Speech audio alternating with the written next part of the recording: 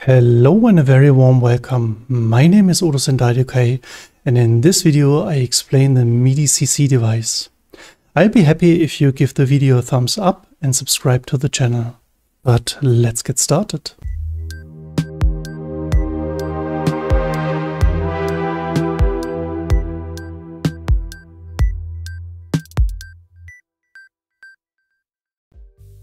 And the Midi series continues with the Midi CC device from Bitwig. An unspectacular control device, but capable of unexpected possibilities. What does the device do? The device has 8 different nameable knobs. Like here. To each of which a Midi CC number can be assigned.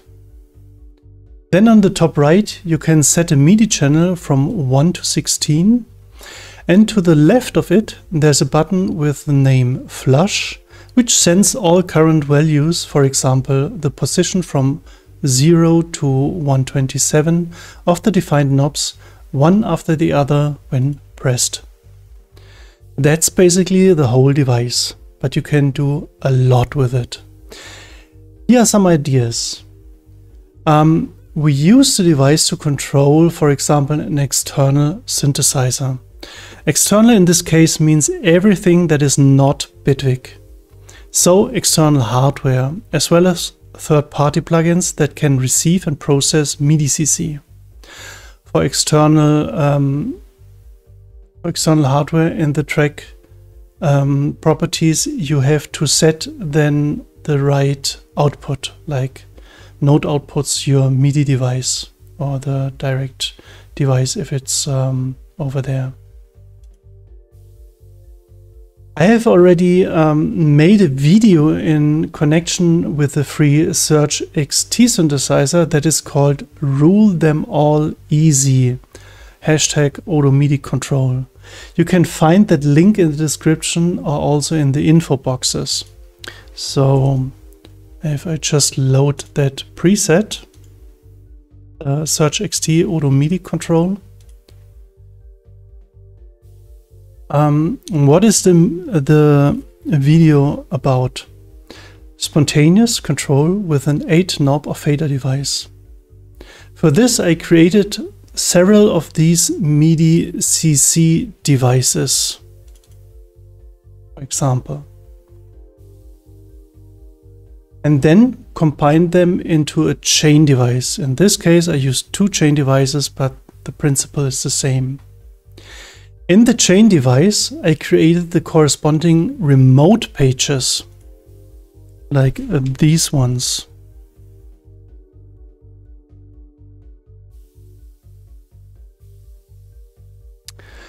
And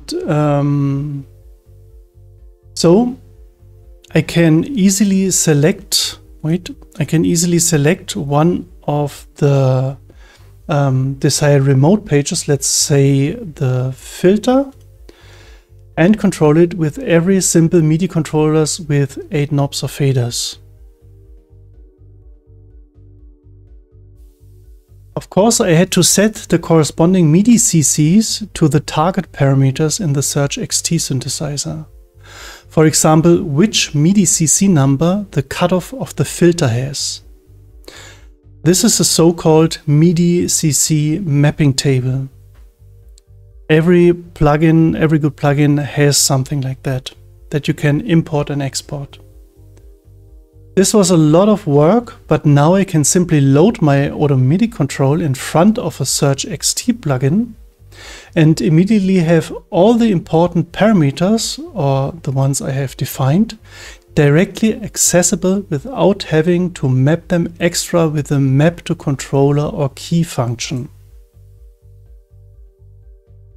And there follows another big advantage of this approach, namely turning my controller knob only affects the Surge XT plugin if I also have the track selected.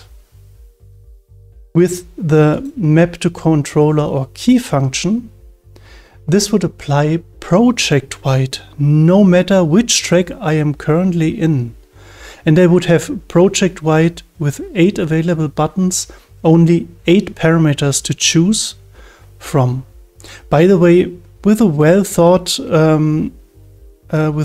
thought setup, you actually only need 8 knobs. Through this, I call it intermediate layer with the Midi CC devices and the remote pages. I have theoretically the possibility to change infinitely many parameters on all possible devices and plugins. And the charm of this solution is that only one person has to make this effort to create the Midi CC devices and the mapping table, for example, the Surge XT synthesizer, and others can simply copy and use them. In other DAWs, there's something similar to the Midi CC devices. In Ableton, for example, there are the macros. Of course, this has to be created first, but the mapping table for Surge XT can be used just like that. It is then only half the work. This is a super community project spread over all DAWs for all possible plugins and external hardware. But look at the video yourself. Then it is of course also totally super that with the help of these Midi CCs, also automations in the track can be sent to, for example, plugins or more important, external hardware. So for example, something like a cutoff filter movement.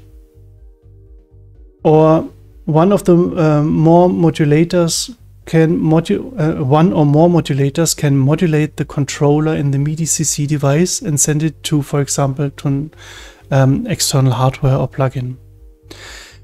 And don't always think that external hardware always means synthesizer. There's a lot of hardware that understands MIDI and can receive and process Midi CC.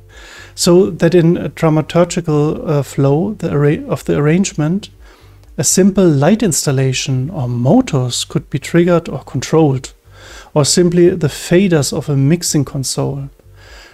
There, another protocol is normally used instead of MIDI, but anything that goes, goes.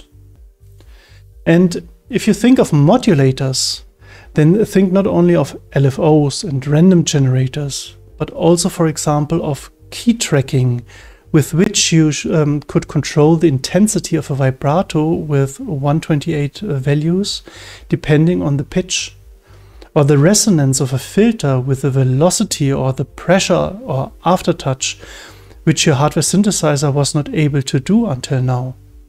Here lies a huge amount of potential and wants to be discovered. As the Spandau philosophers Icke and Er said, the sky is the Himmel. Link is in the video description. Thanks for watching. My name is still Odo Sendaidokai, and if you have any questions or comments about this topics or any other topics, please let me know and leave a comment. If you find the video helpful, like, subscribe and share it with your friends, or put it on public places. It might be helpful to other people as well. I hope to see you soon again in the next video. Stay healthy, save the future, take care, see you then. Ciao, ciao.